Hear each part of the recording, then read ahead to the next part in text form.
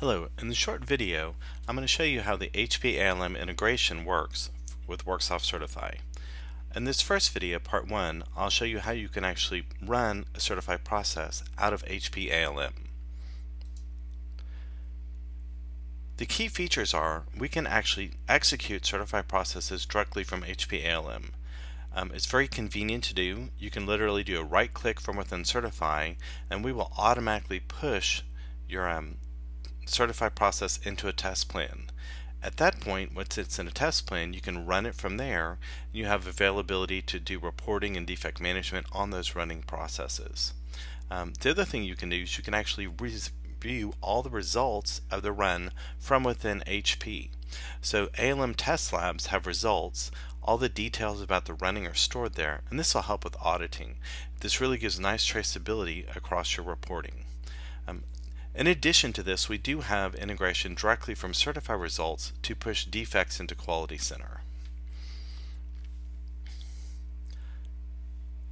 Here in Certify, I have a process. What I'm going to do is use the right-click menu, and I'm going to actually push and build a test over into Quality Center.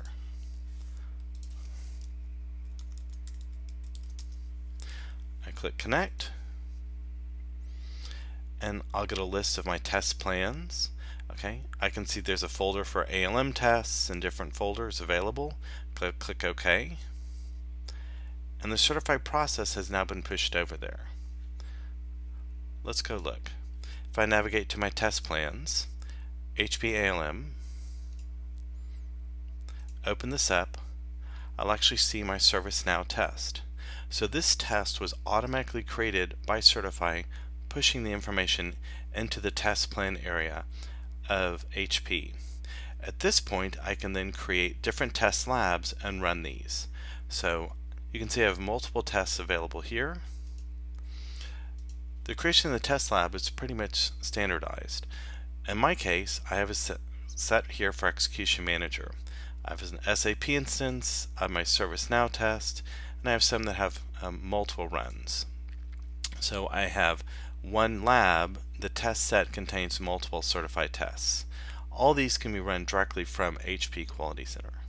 So if we now I'm in ALM, what I'm going to do is click Run Test Set, and I can run, and it will take over. What happens is ALM will communicate. It will then take the test, request Certify to run it, and the results will be saved back into my Quality Center.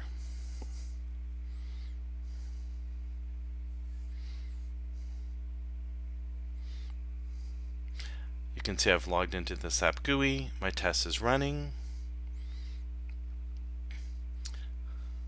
It goes through my different processes, and I can see it's ended now. So at this point, my test is run, and I've got some statuses.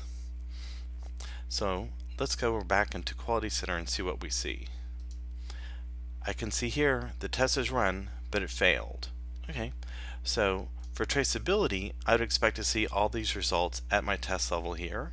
So I can see every test step shows up here, all the details at the test step level of what's happened. In this case, the incorrect value was found, so we didn't get this the processing status of correct, so it failed the test. If I come to my test runs, I'll get a list of what's happened today. I can take the last run, I'll drill into it. I'll go in and open up this window a little larger. I can see here all my test steps. So each step in the certified process is represented in the results here. I can see the bottom one, the text, and I can get a JPEG of that, so I can see it identified that the word incorrect was here versus correct. That's why the test failed. So in addition to the details of the step level, if I look at my attachments, what I'll see is I'll get a business process procedure report. So here I can see the documentation with details about the environment and the tests that ran, the details of what data was entered on different screens, and then I actually get the supporting screenshots along the way.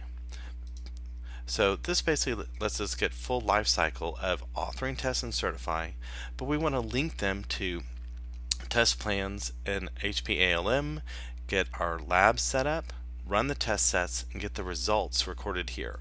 This is great for people who use ALM as our central area for auditing test results and working through their processes. Thank you for watching this video. If you have any questions, you can always download the latest version of Certify or go to our communities at worksoft.com and ask questions there.